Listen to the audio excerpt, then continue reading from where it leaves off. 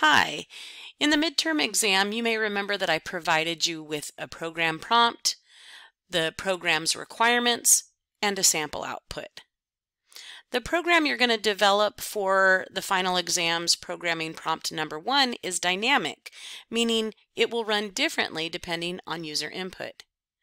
And since it's a dynamic program that will have different output options, I wanted to create a video that demonstrates how the program works depending on user input.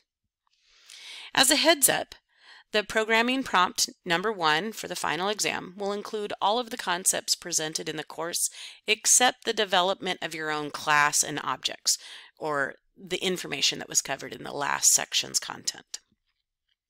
While the program will address a variety of concepts, the main focus of the program is control statements, so selection statements like if-else blocks and iteration statements like for or while loops. From a broad perspective, the program you develop is going to include a birthday message generator. Based on the input provided by the user, a tailored birthday message will be printed. The program includes selection statements to clarify a set of if-else blocks, which controls the program's execution.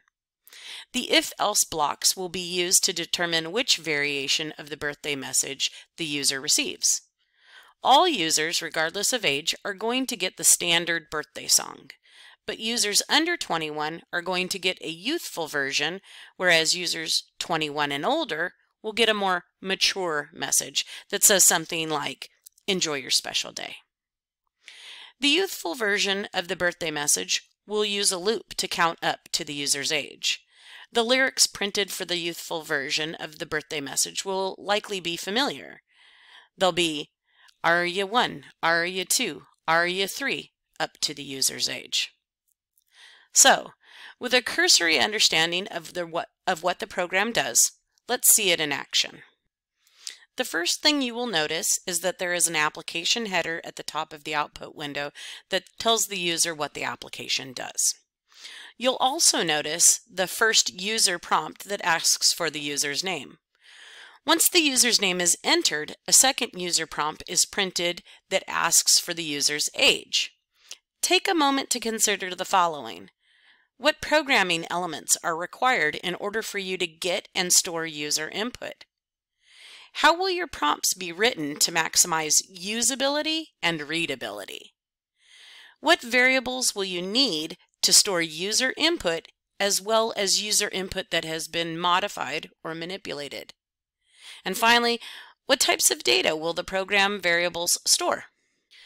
To test one selection option of the program, I'm going to input my name and an age that is 21 or over. Once the data is input, we will review the mature birthday message generated. So I type my name and press enter, and then I type my age and press enter. Let's evaluate the message. First, notice that the standard birthday song is printed. The song has been personalized to include my name in all uppercase letters. After the standard birthday song, you will see a mature message that says, "Enjoy your special day." This time I'm going to input my name and an age that is under 21. Once the data is input, we'll review the youthful birthday message generated. Okay, so I'm going to type my name and press enter. Then I'm going to type an age. I'm going to pick a young age so that the message generated isn't super long. I'm going to select 4 and press enter. Let's evaluate the message. Notice again that the standard birthday song has been printed, and it has been printed in a personalized manner. After the message, we see an iteration statement in action. The loop included in the program counts up to the user's age, printing a fun lyric of the song each iteration of the loop. Take a moment to consider the elements required for the loop to generate the youthful message. Remember, all loops contain 4 standard elements. Element number 1, the counter variable. For this program, what would the counter variable be initialized to? In other words, what would be the loop's start value? Element number 2, the condition statement.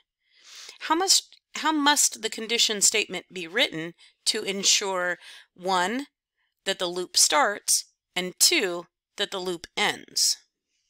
Element number 3, the counter modification statement. How is the counter modified after each successful iteration of the loop? And element number 4, the loop body. What programming statements are included in the body of the loop? So that's it for the execution preview. Review this video as many times as necessary to get a solid grasp of the program's requirements, as well as a good idea of the programming elements necessary to create the program. Remember to reach out if you have any questions or concerns, and when ready, complete the questions included in the final exam program design document.